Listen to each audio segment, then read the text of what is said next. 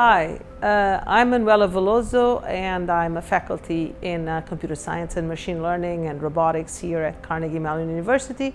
And I'm really sorry I cannot be in person present at the workshop today, but I really would like to participate, and I'm looking forward to sharing a few thoughts with you in this conversation, in this brief conversation. So overall AI systems tend to be able to sense the environment, be able to understand from data, extract patterns of data, trying to represent things that is embedded in the data and extract those patterns, and then reason about such detected patterns to make decisions, and eventually optimize or support human making decision, and eventually actuate in the environment and hopefully make decisions for us and perform their actions. So these AI kind of like a full system with the ability to sense, to make decisions, and to actually actuate is a very complex problem.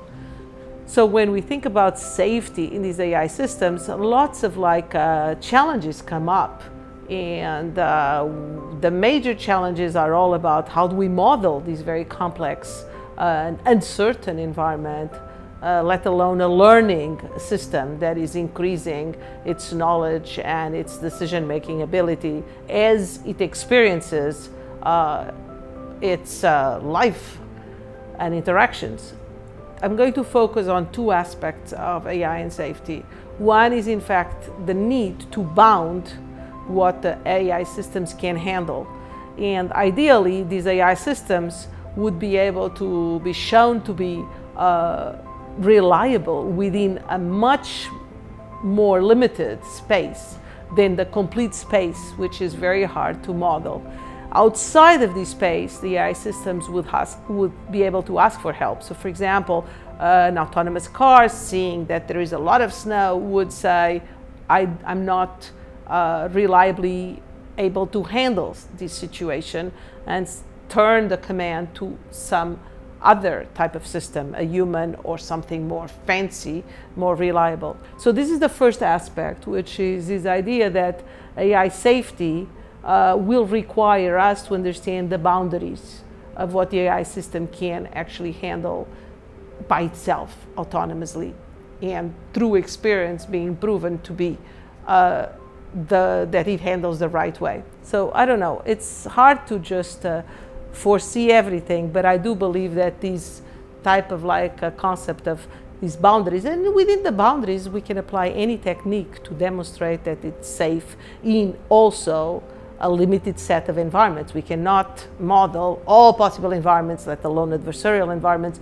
We cannot, that's the definition of a complex environment, is that it's very hard to model. So we inevitably will have to have an AI system that is only proved safe within maybe a very, very small boundary.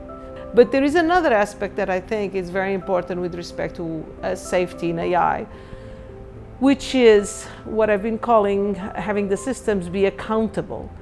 So in some sense, it would be desirable that these AI systems are able to answer questions or be accountable for things that they make, and such that whatever their algorithms are doing, a human, a user, can query, can question. Why did you do this? Wow, that was a great decision. What did you use to make such a great decision? Complementary to this explanation and to this concept of transparency and accountability comes along the ability also for humans to instruct the robots.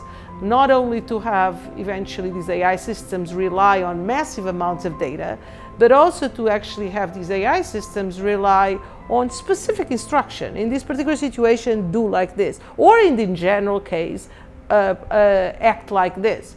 After a human is able to instruct a robot, and the robot explains itself, and there is this relationship between the robot, the AI system, and the user in terms of explaining how its programs are evolving and learning to handle situations, then the human can also correct and shape and bias and guide these particular AI system, and jointly with this user eventually the combined AI system and the human can perform over time much more reliably through this well-grounded and open interaction. My thoughts are really just about these three aspects, maybe the actual boundaries and the proactively asking for help, the concept that the robots need to be able to really respond and be accountable, and then the ability to instruct and correct the robot. These AI systems, in addition to having to be able to handle all these complications of sensing and decision making and actuation, the important thing is that in their life, when they interact with users long term, they become systems that can learn. So they are dynamic. They are not just what they were yesterday.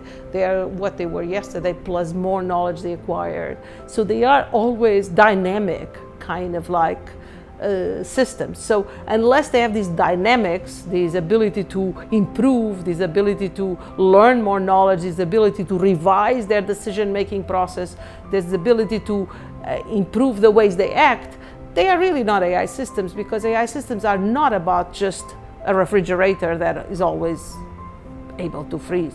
And so over time, the more this AI system performs reliably and is a benefit and helps and perform as expected, your trust really increases, because after all, it experienced already such a variety of environments, such a variety of decisions, such a variety of challenges, and it performed as expected and it's doing well. Your trust goes up and up and up, and eventually you start building, you start relying much more on these AI systems. So what's happening now, and the reason why AI is so important, is because we have so many information, so many decisions, so much information recorded in digital form. And now we can apply that type of information to equip an AI system with knowledge and algorithms and optimization and all sorts of techniques to try to actually help and humans in their decision making. So I think it's a combination both of enormous amounts of data that is being recorded with very, very novel algorithms to handle that data, and eventually also that humans increasingly rely on these digital companions, these digital partners, to help them make decisions.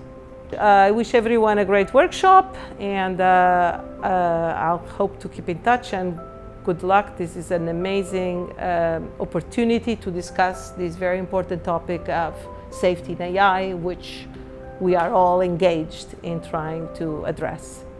Thank you very much.